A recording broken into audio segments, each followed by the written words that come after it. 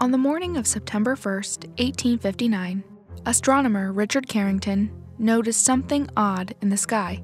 Looking through his private telescope in the countryside outside London, he saw a series of dark spots on the surface of the sun. He sketched these spots. He then witnessed what he called intensely bright and white light. The light lasted only a few minutes.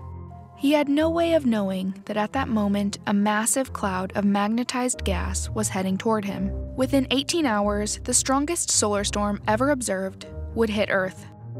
We're a new channel. If you like science but don't have time to read studies, subscribe. We're glad you're here. Colorful auroras lit up skies around the world that night. Those seen in Colorado were so bright they woke gold miners, who thought it was morning. Americans living on the East Coast said they could read newspapers by the light. Reports of the lights came in from all around the world, from sailors near the equator to people in Siberia. But there were more serious consequences of the solar storm, too. Some telegraph operators were electrically shocked. Others could continue to send and receive telegrams even though their machines weren't plugged in. So what caused this? And why? Japanese and British scientists recently wrote a paper reanalyzing this strange event.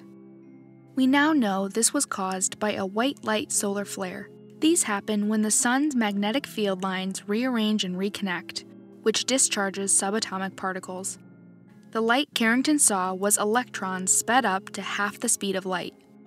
This massive release of energy caused what we now call a coronal mass ejection, or CME. Like the name suggests, they are ejections of superheated plasma from the sun's outer atmosphere, or corona. If they happen to be aimed at Earth, CMEs squish the side of our magnetic field that's facing the sun and extend the night side. When this night side tail of the magnetic field reconnects, it releases energy, which is directed back toward Earth. Weaker CMEs typically only cause auroras at the Earth's poles.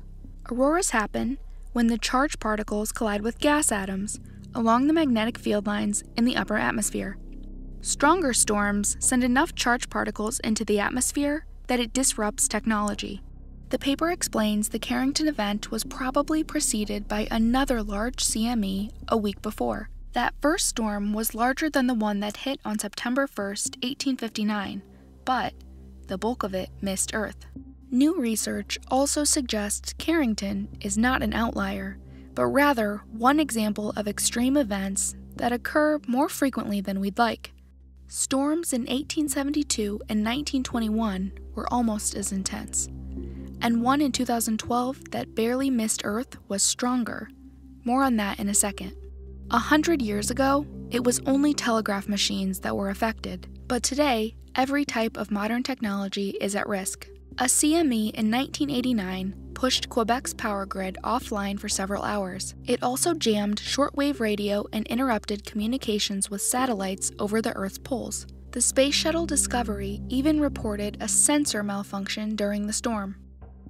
More recently, two large CMEs narrowly missed Earth by just 9 days in 2012. It was bigger than the Carrington event, and the scientist who discovered it said, "We'd still be picking up the pieces if it hit us."